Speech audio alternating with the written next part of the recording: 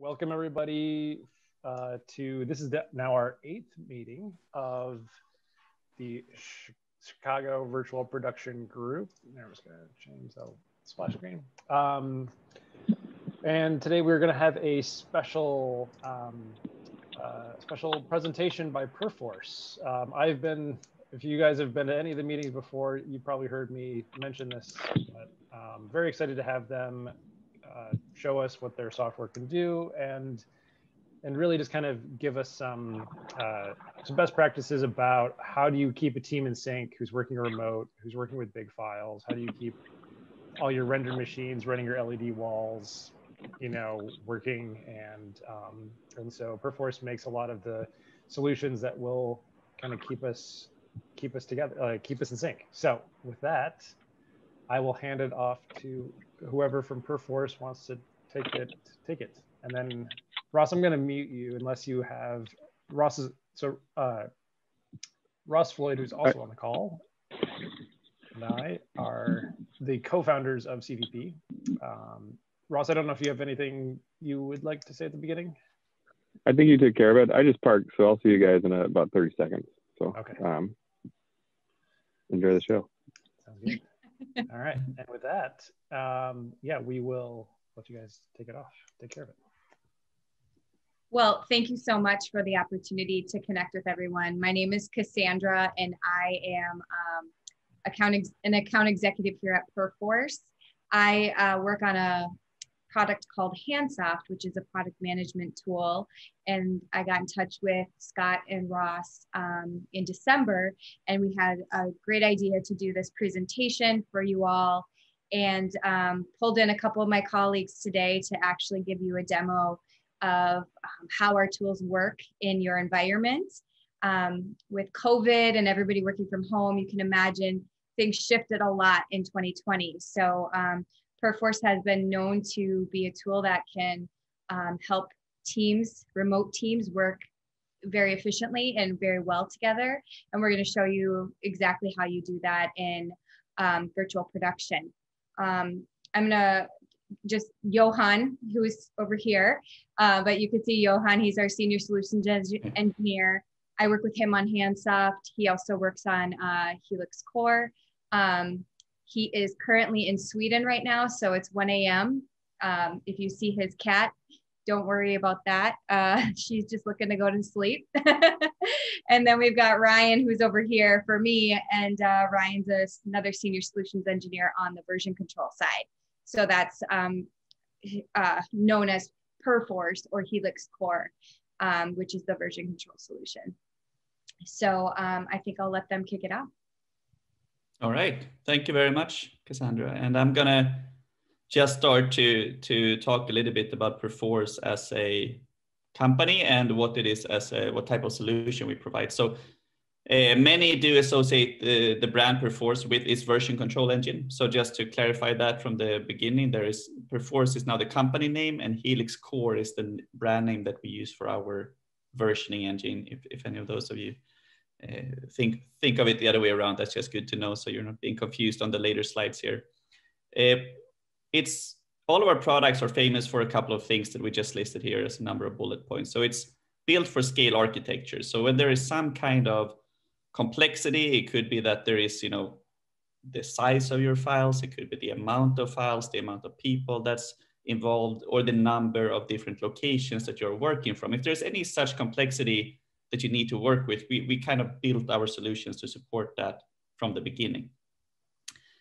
Performance is something that we're well renowned for as well, that we're building solutions that are, I would say, the fastest, so the fastest version control system, the fastest project management system, and similar, especially then popular in industries where that is really, really important. So one of the industries we're very big in is, for example, the game development industry. We're also like semiconductor industry and similar, but there are a lot of creative kind of industries using our products because of the fast pace that those industries require. Scale we talked about is I think our largest customers are, I don't know if I can say how many thousands of users, but a very, very large scale that they're using our products at. For many of the products that we're using every day are built using our tools as the version control and planning tools and testing, and also a lot of other things. And since many of our tools are used in then critical environment in different ways, they could be because of compliance needs or other things, there's also a lot of security built into our products, which can be, of course, critical for, I imagine, also many in the movie industry and similar, because of, you want to make sure who can see what part of your production phases. And I'm going to show you a couple of slides more, then we're going to try to jump into our tools and actually spend most of the 30-minute presentation time that we have here today to actually show you what is going on. So bear with me for a few more minutes here. So when we talk about what we do at Perforce in general, we usually use this DevOps cycle, as we call it. So DevOps standing for development and operations working together. I think it's really just a fancy way to describe how do you collaborate as an organization to achieve something in a continuous way. So we are very much focused on the left-hand side of this cycle. So you see planning, that's where we'll be talking about Hansoft as a product. When it comes to actually creating the actual assets that you're building and everything else, we're going to talk about Helix Core as the versioning engine driving all of that. Then we also have products for verification and preparing things for being production ready and so forth, which we will not talk about today. I'm sure if anyone is interested, we can talk about it later, but we're thinking these are the two products that are most common, kind of most popular, makes the most sense for what you guys are doing on a day-to-day basis. But this kind of process is maybe not so relevant for you, I imagine. So what we did is that we put together a visual here based on what we saw about virtual production, also what we learned. And what we're kind of saying here is that we're having all of our digital assets, they kind of plan and scoped in Hansoft. So, everything you do related to planning and tracking happens in Hansoft. So that's where everything kind of gets structured up. What are the tasks we need to do? What's the schedule? Which are the people that's going to help us out with what? And then it moves through these different phases. So you got your concept, pre-production, production, post-production, and rendering, etc. All of that is, very classical project management stuff can be managed in Hansoft. And the outputs from all of these things that you are then doing on a daily basis, where, if you're doing previous things or stunt phase, or you're going into the photography of things or the reviews and other things, much of those or all of those things should actually be versioned then properly, right? And that's happening in the Helix Core version control engine. So we're kind of two tools here we're going to talk about today, which are a little bit working in the background. These are things you need to be there to help you to work, especially if you need to work in a distributed way.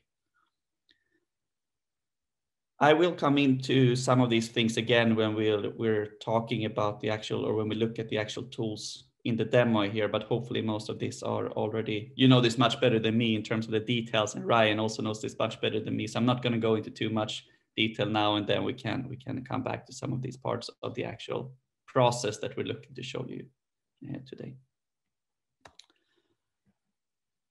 When I read this virtual production field guide, I actually read it just last week for the first time, and I know my colleagues read it before that, but I thought there was one quote from there that was really, really interesting. And so in contrast to traditional production techniques, virtual production encourages a more iterative, nonlinear, and collaborative process.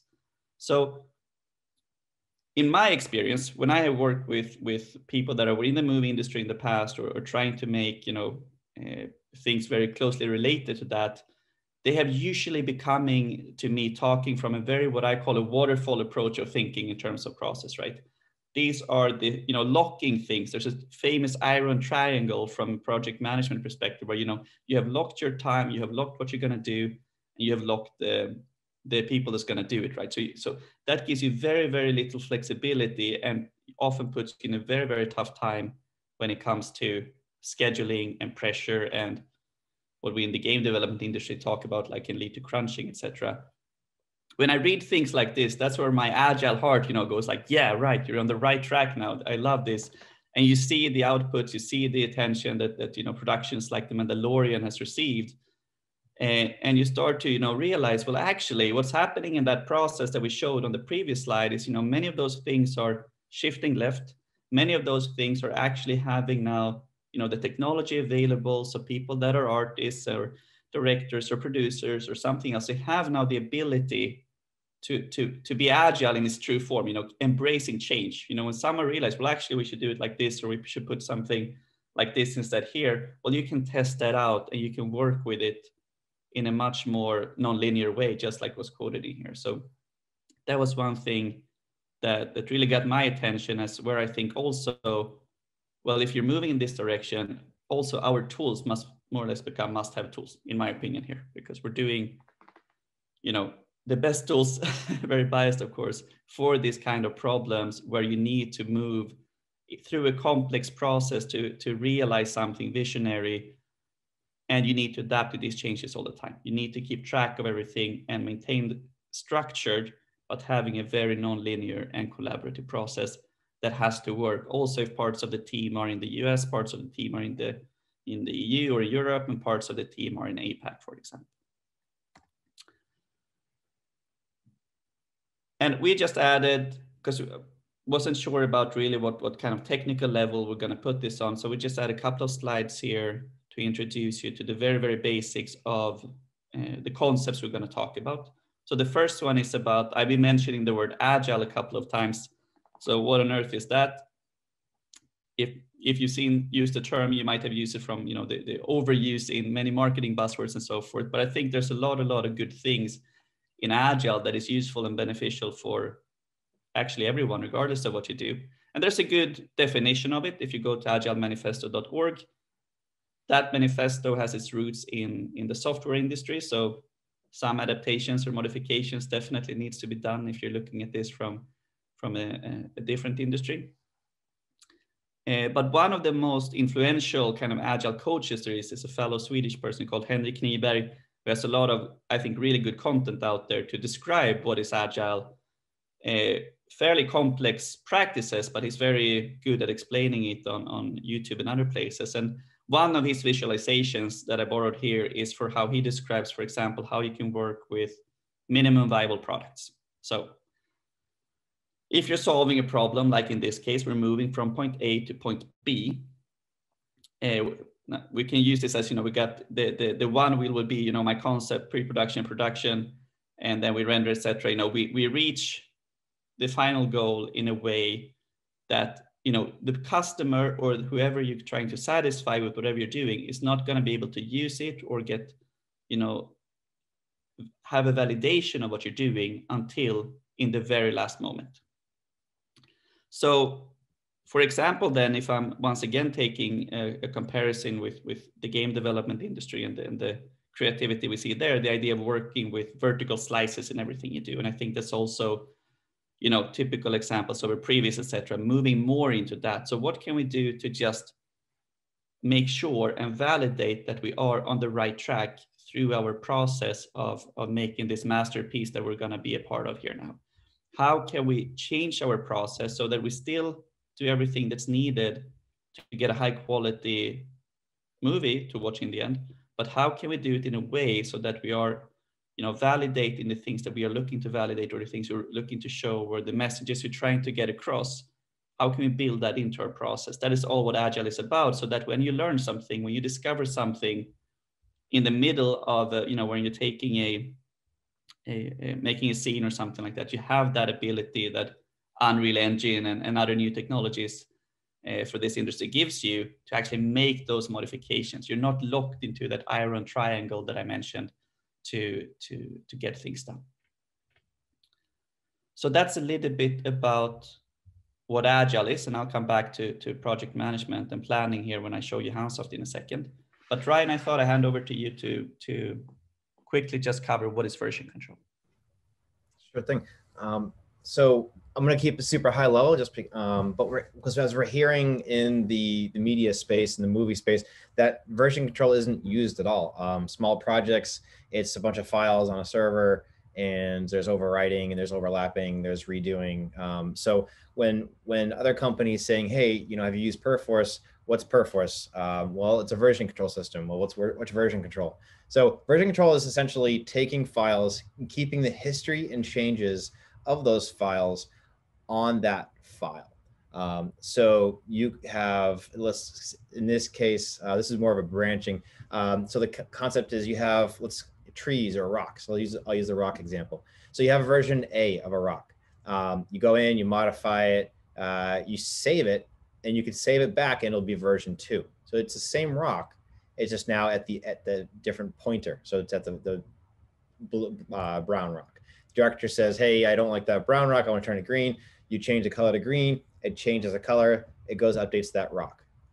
Now rock has 3 versions. If the director doesn't like it, they can go back and say, oh, I want that brown rock back. You right click, you say, get later, get that version, and you can go back in history. So it keeps you history. And when you have it within Perforce, you save it in usually a cloud or on-prem server that you have backed up, and you can kind of go back and forth and keep your history. And so there's lots of fantastic workflows and schemas that and branching models that you can do to kind of say, I want to work on separate work. So in this case here, you have a movie, a virtual production, and for instance, there's a problem with the background, just the background. So somebody could create a branch, which is say, I want all of the same code. I want to put it in a different area. I want to call it background, or in this case, dev build 13.5. And so developers, artists can go in, work on that code in that branch, make their changes, and then they can merge those changes, depending on the files, into that main line without disrupting everybody else. And so you could have different teams working on different content. And so you could have multiple branches and kind of really work forward. One of the big benefits of having Perforce Helix Core is that we have streams. So you don't have to sometimes do that branching model. You can actually work on components. So if you're working on just the level or just the art assets or materials, you can work on those in that concept. And when those materials are ready, you can actually send those up. That has a small kind of a filtered view. You don't have to grab the entire project. You can grab just the models. So that way you can kind of keep history. Also, too, you can keep it compliant and secure. So I know in the movie industry, there's lots of security and compliance. So you can know who changed what, when, at what time, and how they did it. And then you can make sure that those assets are required. So I'm going to pause there real quick. All right. Yeah. So why don't you go for it, Johan? Next slide. Perfect. I think we're just wanted to mention our integrations quickly here with Unreal Engine and Unity, because that would be of special interest. So we are focusing with our products in general on, the most epic scales, the most complex situations in many ways, but also trying to keep that as fast and efficient as possible. So for example, one thing that we're hoping to show you today is how does it work with Unreal Engine? How does Perforce kind of fit in and work out of the box with that as an example? But just to mention that we also work well with Unity there. And with that said, I think we're going to skip PowerPoint for tonight and jump into our tools. So what Hansoft is, if I just get started here with diving straight into it, is, it is something that's going to help you with transparency and overview and become your single source of truth on the production level. So if we're doing a little bit of role playing here, I'll be the kind of producer, and this will be my tool that I will use to make sure that I am on track with different things, that I are managing the key dimensions of any project management aspect, which would be, not only things like, how much work do I have to do and so forth, but it's the timeline, of course. We have things like the scope, we have things like the people, the resources. So I'm just gonna move you guys a little bit here so I can click over here, where we right now can see my entire team. Everyone is super busy. I can look at this by different skills there, or people in different teams that I'm working with. I can look at, we have built-in issue tracking for quality issues and things like that. So we're trying to cover all of the needs on that project management level. Now, what we're looking at here more specifically at the top is what's called the Gantt schedule, right? Where everything is lined up with the start date and end date. You have some dependencies. So if I move this out a little bit, we're going to push the production phase out, which is, by far the most common way that I see plans being made for virtual productions and everything. But I think that's changing. So what is interesting about Hansoft is that you can have this way of building a plan, but you could also embed it into this, have sprints. So a sprint is a concept, I'm just going to zoom in here a little bit, where you work in a much more iterative way. Instead of laying out every single task to the lowest detail and try to say exactly when do we start, when do we finish, what are the dependencies between these, we're locking the time to a much shorter time period, in this case 2 weeks. And actually, to complicate things here a little bit further, what I've done is that I've added many teams that are all working in parallel. So they're all starting the sprint on the same day and the finishes on the same day. And this is a good practice called adding cadence to your planning. So everyone kind of starts and stops on the same days. So you have good points in time where you can coordinate any dependencies across these teams or any problems. You can do reviews, you can share things together, but during a period of time, you're kind of working with a locked scope. So that's typically put into something called a sprint backlog, which in this case, if I add a couple of tasks here, task 1, task 2, it's just a fancy way of specifying what is each person going to do every day. You can do this with, like I'm doing here, adding it into this view. Very often teams prefer to look at this from like a Trello, for those of you who've used that product, this kind of Kanban board view, which can be really good, because if you have already a couple of things in progress, for example, actually I'm going to assign all of this to myself, and I'm adding too many tasks in progress here. I'm going to add a couple of more. One of the most good things with a board like this is that if you start from a very zoomed out level, when you're looking at your team, what's going on in this team today, and you start seeing immediately, hey, we got things piling up here. That's when you start to very quickly can see we got a bottleneck. We can communicate that for everyone. Everybody understands it's very straightforward that we get way too much in progress right now. It's probably not a good time to start on all the other fun things we want to do. We either start to get things done, or we start to make some decisions to move things around. Johan, can I have some work to do? Yeah, so let's give Ryan a little work here they can pick up later. Actually, I'm going to give you, Ryan, a little bit of extra work soon here, looking at our pipeline. So don't worry about that. All right, sweet. So while Johan's giving him some work, so traditionally the movie studios has been very timeline waterfall based, right? Because you have to on set times, you have weeks, you have very detailed schedules. But when you have those really strict schedules, you can kind of break it up into sections, right? So you have artists doing previs. They can work on a different schedule. They can work on an agile schedule. They can turn in content daily, but they have to be done by a certain date. Overall, it could be a waterfall, maybe some agile teams or different things. So that's the power with Hansoft, where we can kind of do multi-project types, which is kind of nice for movie production. And I think one thing that is worth adding here is also that, all of this is something that people in producer type of roles typically are very interested in. The individual artist that's doing this work, this may be, look as way too much, way overcomplicated, and either come on board is good, but also we have these to-do lists, which are where, exactly what it sounds like. You got a very basic list of things to do. If it is prioritized, it's going to show up in prioritized order, and it doesn't get any harder than anywhere else where it just go in and says, I'm done with that. And then now I'm lucky because my to-do list is empty, but normally you get started on the next thing, right? So even if you're building up a plan across hundreds of people, there's thousands of things going on, because that's the way you plan and work. We try to not make that complicated for the end user who you need input from to understand the current status. What happened, I don't know, in our outsourcing location in Serbia, where we did something yesterday while I was asleep, and now I'm awake. What has been going on, so I can get started with what we're doing here in Chicago tonight, for example. And that's the first part, keeping it simple for the people who you need input from to keep this plan up to date.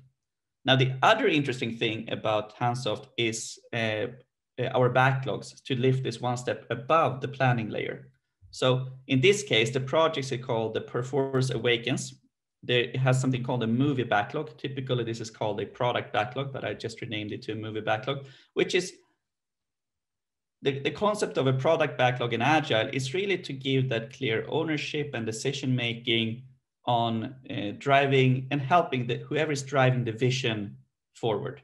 This is like where you make the big decisions on priorities, when are, or what are we going to do. So in this case, it's actually, I've added a plot here where we're going to have a number of different scenes that we're going to work on. There's one, we get some high level input in terms of estimates, and we can add any type of attributes we want here actually. So if I expand one of these, in my previous section here, for example, you will see that I got, you know, asset type and visualization for, etc. These are things that you can configure and add whatever way you like, very similar to Excel if you say, but it's, you have a lot of control here. You can say who owns everything. So I can delegate this to Cassie, for example, to say, hey, you own this scene. You take ownership of defining that, what we need for the different phases.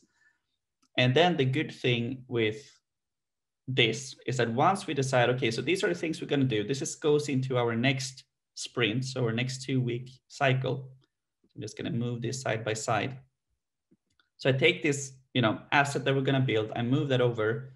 And what Hansoft is going to do is that that's going to know what type of asset this is. It's going to have a pipeline defined, and it's going to break that down. So right now we're getting started with this car. Ryan got 23 hours left now to get this done with. So I'm going to hand over to him here in just a second. But this is all things that you can configure in Hansoft. And you don't have to be an engineer to configure this. You go into the interface and you look at your art asset pipeline in this step, and you build with like Lego boxes if you have the permission to define what are the different steps we're going to take, what can happen in parallel, you know, which are the people that can do it, who should be notified, things like that. So all of that is happening in real time here with everyone that is collaborating with the same Hansoft server. So now we got some concepts and modeling work to do here. So I'm going to hand over to you, Ryan. I'm going to stop sharing.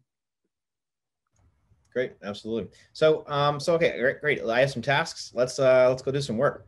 I'm going to share a remote desktop, and I have Hansoft. Oh, look at that, cool. Card concept popped up. So let's go mark that in progress. Okay, so now I have pressed OK, and I'm using the desktop client. So we actually have a desktop client. We have a web view, so we can kind of do either way. All right, so I have this open. I have Perforce. If I go full screen, can you guys still see that? Yeah. Okay, cool. So I have P4V, which is a kind of our Helix Core client that kind of works on Windows. It's pretty much a file viewer. Depot is where all the content is. And in this example, I have a 3D car Unreal project in this project. So then you actually create a workspace. It's a place on the to store your files on the server. And when I map that Depot to my workspace, I can actually get the files. I get all the files. Okay, we've got a 3D car. Great. So I'm going to actually just take this. I'm going to double click it and pretend I double clicked it, and Unreal opened. So great. So now we have Unreal. One of the things, I'm going to make this, I can see if I can hide zoom real quick here. So we have this car demo. So pretty slick. You can click, you can play. Looks pretty nice. Ooh, okay, great. So now my task is to change the color of the car. So I have Perforce hooked up through a source control. So Perforce is built into Unreal. So I'm going to change the source control settings just for this example here. We have Perforce as a selected. We have an IP address. We have the who's doing at the root, and I call my 3D car workspace. Great. So I'm going to escape out of that. And now that it's connected to source control, I'm going to go over. I'm going to say, all right, I'm going to take this purple, and this looks pretty cool, but I'm going to go green on this one. Looks nice. Press OK. Oh, look at that. 3 files need to check out. So I'll check them out. So with Perforce, it kind of works with Unreal and says, hey, you've modified a file. You have this file open on your local machine. Would you like to check it out from Perforce? So yes, we would. So let's check out selected. Let's save that, and let's close it up. And then there we go. So we now have a green car. Well, looks pretty good. All right, Johan, does that look good? All right, cool. We're gonna ship that. So I'm gonna save, but oh, look at that. So you actually did change the concept of a level. I'll touch base what level is in a second. And it says, all right, I'll check that out. All right, some more stuff to check out. Sounds great. I'll save again, just make sure. And then I can actually go in and say submit to source control. It's really this easy. All right, change color of car to green. So this is actually not having to use our P4V client. we can use Unreal and keep the artists and the producers and directors in Unreal, keep them where they're supposed to be, not worry about versioning your files. So let's press submit here and let's see what actually that happened. So let's go open up P4V, and that is this one right here. Great, and we'll click over to our submitted change list. So our change list is a grouping of files that have been modified for editing. So we want to modify a couple files. There we go, and we've clicked on this view change list 3. We can see who did it, where they did it, where the file was, what kind of file it is, and oh look, updated color. That's great. Let me actually refresh. There we go. Okay, great. Oh yeah, here we go. So I apologize. I was looking at the first one. Change this. So here's change list 6. Here's change color of car to green. So that was me. Right. And then now I can keep working, without having to change Perforce. So then one of the great things that we're actually we're working on, we've got some really cool advanced integrations coming into Unreal to do kind of stuff that Johan was showing in Hansoft client. So we have car concept. I'm going to mark this as completed. Looks great. And then that'll go into his backlog. Oh, there's more work to do. Great. Thanks, Johan. And then one of the things that we're looking at doing coming up soon here is when you have these files and you have these pending change lists, you can actually right click, and then right before you submit your change list, you can actually assign them to a task. You can say, in this task, I want to close this. So you don't ever have to even touch Hansoft either. So it's a really seamless experience. Get users in here and keep the artists working. And why that's important, I mentioned the levels a little earlier. So when you're in here, let's say, let's pretend content, let's see, let me see, collections. I think it's photo studio, levels, cinematic. Okay, so pretend we're going to put our virtual production hat on, right? We have virtual production. We've got a set LED walls, awesome multi-million-dollar stage setup. You don't want people checking the files in and out because you don't want them to be changed. You're shooting a movie. It needs to be consistent and replicated. So you actually can go in and you actually can lock and check a file out, right? You can mark a file and you can lock a file. So we're going to check a file out, and then you can lock that file. So this is helpful too. Is now no one else can check in this file. No one else can modify this file. It's an exclusive lock just for that user. So that'll be helpful. So depending on how you structure your Unreal and content and libraries, assets, models, levels, etc., you can kind of keep them separate. So you have the levels, which are spanning your project, locked for the background of your LED wall. And so that way, when you have to change something, somebody local on set can, move a mountain or move some content, check it in, check it out, keep that exclusive lock to prevent kind of stepping on toes. Binaries are a little different. So we have standard like source control files, which is like text, C# and Java files, which are text-based, which are easy to merge, right? Hello, you merge world, and so it's hello world, you can kind of merge them easily. Binary files such as OBJs and FBXs, pictures, movie files, content that can't easily be merged, then you have to kind of go in and say, all right, which is the correct version? And so we have a lot of cool diffing things. Speaking of diffing, let me see if I can jump in real quick. I think we're just about done here. Let me see if I can find a blueprint real quick. And all right, event tick, let's change default seconds to something. I have no idea. Let's go AI. I'm picking something completely random. I'm gonna press save. All right, checkout selected. I'm gonna close this one. Save it just one more time. And so the power of Unreal 2 is you actually can compare blueprints. So I'm diffing the before and after, and this is built right into Unreal, which is really powerful. So you can see on the left-hand side, pretend it's a video game. You have an actor that's jumping. You can change the jumping actions. So double jump, or it jumps to the right or left, and you can really kind of zoom in. You can compare and see what was changed. These get really complex, and so these are kind of the lightweight coding. Instead of driving into code, this is kind of more visual coding.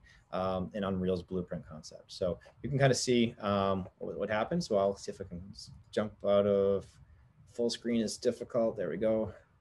Let's close this. It says changed blueprint BP. I'm going to submit this just for now.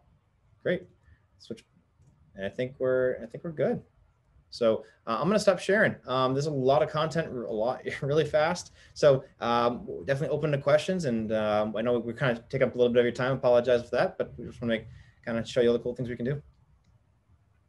Awesome. Well, thank you. That was, I would say that's great. Actually, I didn't even know about that diff blueprint diff thing, because that would super useful for trying to figure out who modified the blueprint and why is it now broken. Yeah, that melted my brain a little bit as well.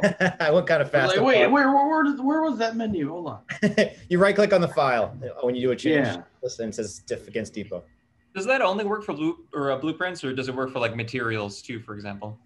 Right now it's blueprints. So we're looking at, we're Epic as a partner of us. We're constantly asking for new things and working with them. So lots of cool things coming for this year. What do you Hansoft integration into the Helix Core will be really great. Do you have any idea when that's going to ship? Yeah, so there is one already, actually. We didn't show you now because that involves the jobs in Helix Core. Mm-hmm. That's like an extra step we wanted to skip now. Yeah. Okay. So that's how you would do it without today, is with the jobs. Exactly. So what we're working on, and probably in early access, is going to be available later this spring, actually. And then we hope to release it by, I would guess, probably May, June timeframe, is like a proper integration where Hansoft is going to behave a little bit more like Swarm. So the code review tool that we didn't have time to show you guys today, mm-hmm. where, it's more embedded into P4V. So like when I got a change list, this relates to this task, and it actually shows up your to-do list very good from where you can control permissions and things like that. So we're both having something now as well as working on something that we think is going to be a much kind of smoother workflow for most people. Excellent. Okay. I'm looking forward to that. Cool. Yeah. Virtual production tip real quick. If you are shooting on set, we've heard that setting up a Perforce locally as like an commit edge. I didn't go into topologies. That's for later. That's bonus points. Hit me up or talk to Cassie. We'll get something going. But if you set up an edge locally on server on the set, it's a much faster I/O back and forth. Latency is a lot reduced. So and that way you can lock it depending on the content, and you can do filtered content. So maybe just certain things are on set. So a lot of cool things you can do. What does it look like setting up a Perforce system sort of from scratch? So like right now we have a Git workflow and we're using an S3 bucket for LFS. What is the equivalent of that in Perforce, and kind of how does that set up? Yeah, absolutely. So I've been actually, I run the cloud group too in the Helix Core. So we actually have worked with Amazon. We have a Amazon AWS Marketplace AMI. So you can actually go into the store. It's free, includes for 5 users, and you can actually set up a Perforce in the cloud. And you can actually will save all that content onto a disk that you provision. So when you say next, I want, I'd say usually we do 1.5 to 2x time your expected data. So if you have a movie coming in, it's 1 terabyte, we'd say go to 2, just because when you're compressing and expanding files and kind of iterating, and so usually it's 1.5 2x. And when you set that up, we store that content for you, and so we take care of it. There's no LFS. What I showed you is actually a cloud deployment that we set up earlier just for this demo. So no mucking with settings. It's double-click install. And I think it's worth mentioning our support there also. Like if you ever have any kinds of trouble, like we're pretty well known for our support to get, be really fast to respond to you. So when you're when you really need to, there's someone there to help you out with any issues you may run into.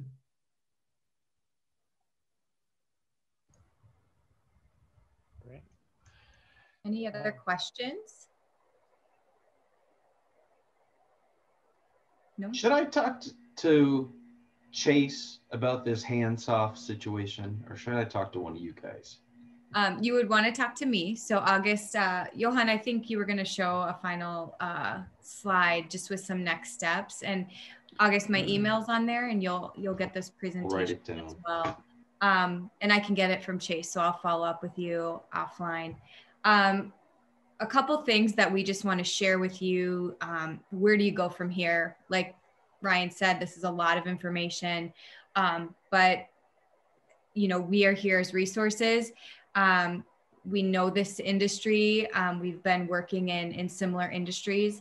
And so we really encourage you to take a look at the webinar that I don't know if Scott got a chance to send it out. Ryan did a webinar yesterday about using game engines for virtual production. It would be terrific if you got a chance to take a look at that for extra resources. We do offer an indie bundle, which is Hansoft and Helix Core. It's free up to 5 users. And then beyond that, you can, we can always package an indie bundle together for you too, for a larger team. So that's something I can help you with for sure. Or Chase, like August mentioned. Chase is a rep that is in Chicago. He couldn't be on the call today, unfortunately, but he sells our version control software, so Helix Core. So I will make sure that you all get his contact information as well, but we work hand in hand, so we'll get you what you need. And then of course myself, we offer Hansoft 5 users for free. And we're happy to do a deeper demo with your teams if you're interested. We are certainly excited about project management, and we're also excited about getting into virtual production and bringing the 2 tools together. So anything that we can do to help you guys, that's why we showed up today, and we're just excited to have the opportunity to talk with you, and hopefully we get to talk to you further about Perforce.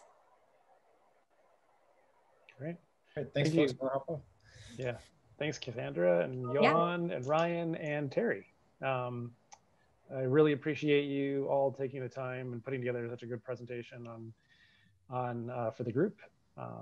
And yeah, we'll send out an email that has Cassandra's info in it as well, so that you individually you can, or other people from the group that are watching this recording can follow up with her and get her get any answers questioned or questions answered. So. Thank you for tailoring it for our specific use case. Appreciate that very much. Welcome. Thank you. Great day. All right. I think you guys have other business, right? So we'll hop off.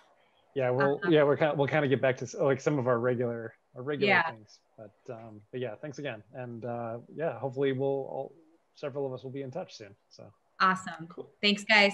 Nice Have to a meet good you night. guys. Thank you very much.